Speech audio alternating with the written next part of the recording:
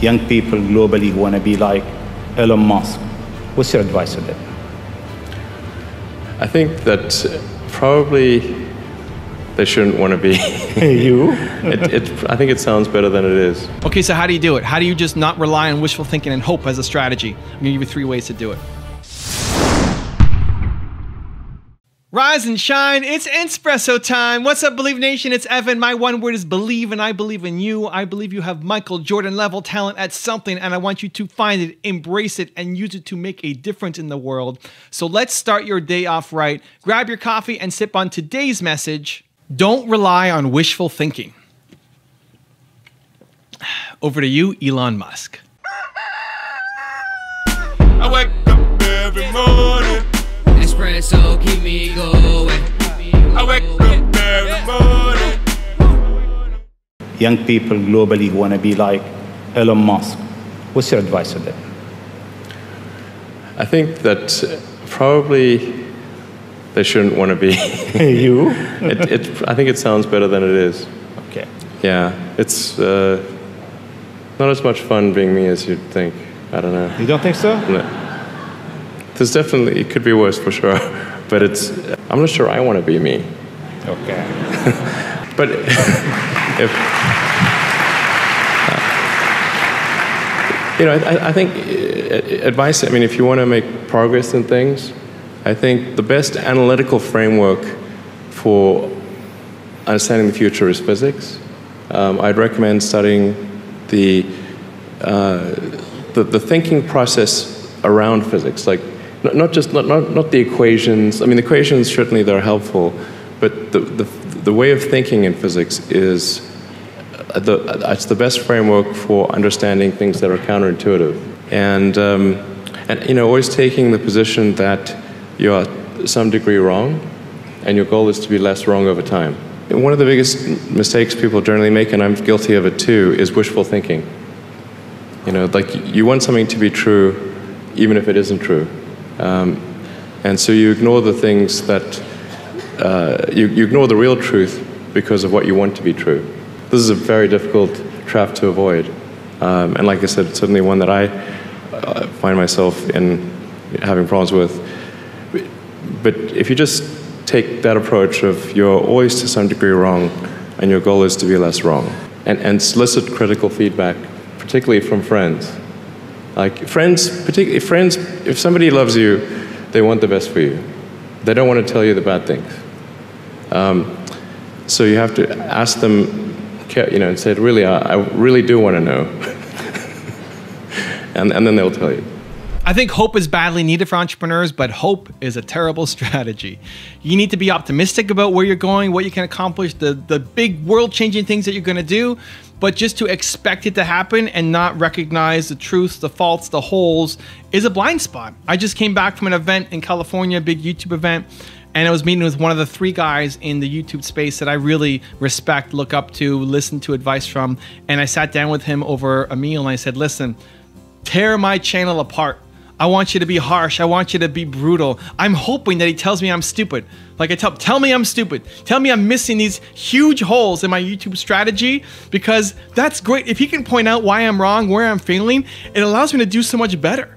If he says, you know what, your thumbnails suck, or your titles suck, or you really should be doing playlists, or you should be tagging better, whatever the thing is, if he can give me something that points out just how massive a mistake I'm making, it's amazing. That's what I want to hear. That's what will serve me to go on and do better. And so I think understanding that you need to know where the holes are so you can address them, instead of pretending like there's no hole in your boat and you continue on paddling. It's like, no, there's a hole. We got to fix that hole, and we're going to keep on paddling. It's not only being realistic and only being truthful all the time, because you need a little bit of the optimism. You need to have that blind belief that something is going to happen. You have to create a world that doesn't exist. But to never consider the downside, to never think about the holes and how to plug them, I think is a weak point for a lot of entrepreneurs. Okay, so how do you do it? How do you just not rely on wishful thinking and hope as a strategy? I'm gonna give you 3 ways to do it. Number 1 is have a mission.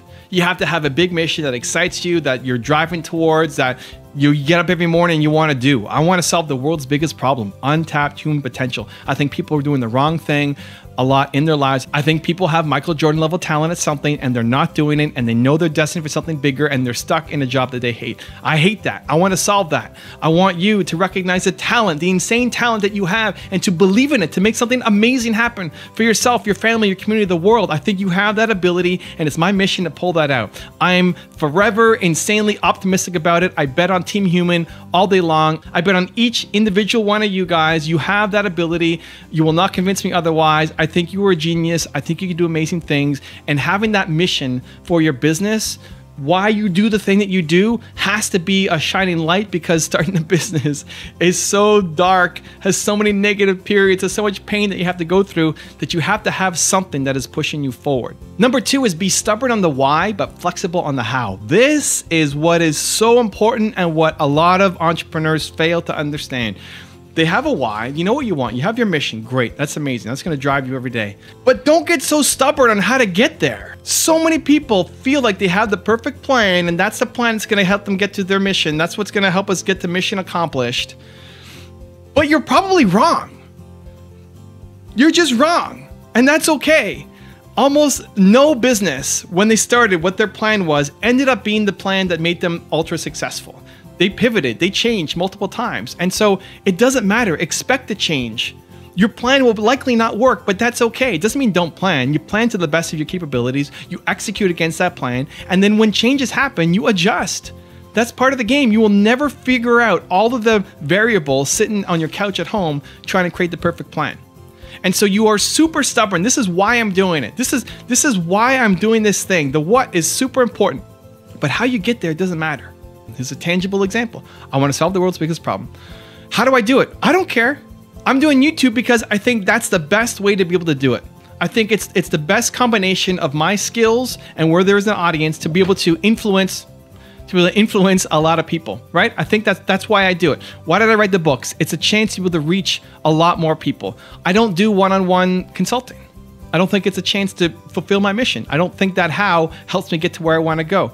But if YouTube's relevance dies down and something else picks up, I'm going to go do that thing. I'm not attached to YouTube. I don't need to do this for the rest of my life. I'm going to be trying to accomplish my mission for the rest of my life, but I know that the how will change. Where people who get so obsessed about the how, they end up locking themselves in. One, because the how will have to change, because the market will change, because consumers are going somewhere else. The way the world's changing, so much changes in a couple of years, in a year, in 6 months, that to think that you know where the world's going to be in 5 years for your 5-year plan is ridiculous. And 2, when you lock yourself into doing the same thing over and over and over again, you get bored. There's so many entrepreneurs who get bored. They get bored of doing the same thing day in, day out. It's exciting at the beginning. You get to create your own life, your own plan. That's why you left a company to go do your own thing. But I guarantee you, if you are not updating, if you are not changing, if you are not adding variety as a creative entrepreneur, you will get bored. And so you need to be stubborn about the why and what you want to accomplish, but ultra flexible in how you get there, having no ego attached to how you actually accomplish that mission. And number 3 is ask the little man. The little man is a person who's the hater, is the person who hates on your ideas, who tells you why it's not going to work out, points out all the holes. The little man is dangerous at the beginning, because if you don't have any confidence in yourself, if you're not secure in yourself and your mission, then when somebody throws crap all over it, you might not want to do it anymore. You might value their opinion, their judgment, and you don't want to go off and pursue that thing anymore. If your parents tell you it's a stupid idea, or your friends tell you it's a stupid idea, you may not have the confidence to do it anymore. But if you are solid in yourself, you are solid in your mission, you know why you want to do it, it's going to happen, then talking to the little man, talking to the haters is actually really constructive, because all of the points that they give you as to why it's not going to work out is great for you to consider. There was a guy who I used to work with on some of these videos, and every time I asked his opinion on something, he would always give me the most negative response. He'd always look for the worst in every video that I made. If I'm highlighting Elon Musk here, he'll tell me all the reasons why it's a stupid video or it's not going to work out. Like, this is great, because some people think like that. And by getting his negative opinion, it actually refocuses my message to make it even stronger. I have to make sure I address those points so that people who think that way can be shifted as well. As much as it might be weird to have somebody who's a hater or a negative thinker or a small thinker on your team, having one person like that around you that you can ask questions to actually can help make you stronger and make you better. Just don't let it infect you, and don't let it infect the people on your team too. Now, I've got a really special bonus clip that I think you're going to enjoy, but before that, I want to know, what is the single best piece of advice that you have received from a little man? The best piece of advice you've ever gotten from a hater? I want to hear from you. Leave it down in the comments below. Thank you guys so much for watching. I believe in you.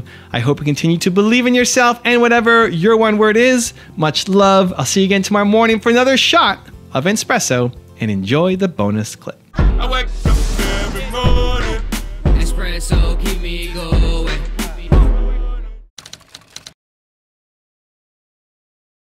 I remember it was 3 hours and 15 minutes at one stage, and I had this great editor who I worked with again called Steve Rosenblum.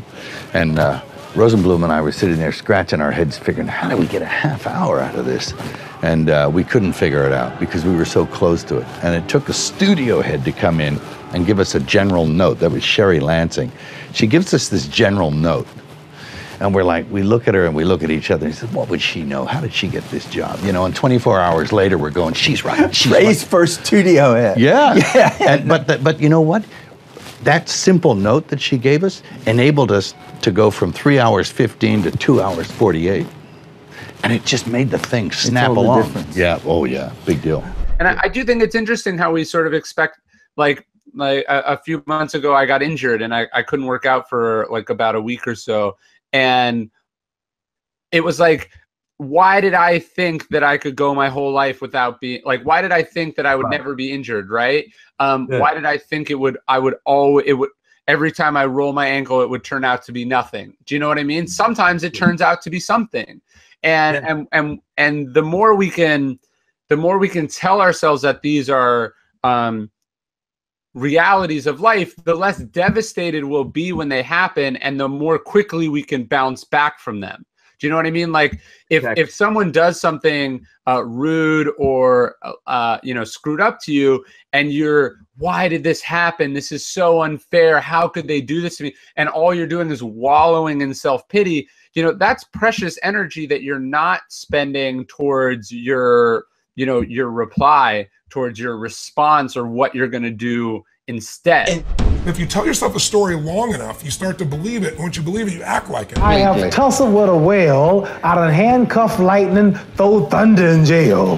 Now you know I'm bad. Only last week I murdered a rock, injured a stone, hospitalized a brick. I'm so mean I make medicine sick. The fundamental key to success is it can take between 18 and 254 days of taking action for a new habit to stick. I've created a new course called 254 Confidence, where every single day for 254 days, I will be sending you a video between 30 seconds and 5 minutes long that you start your morning with around making you feel confident. It's absolutely free. Check out the link in the description below to get access.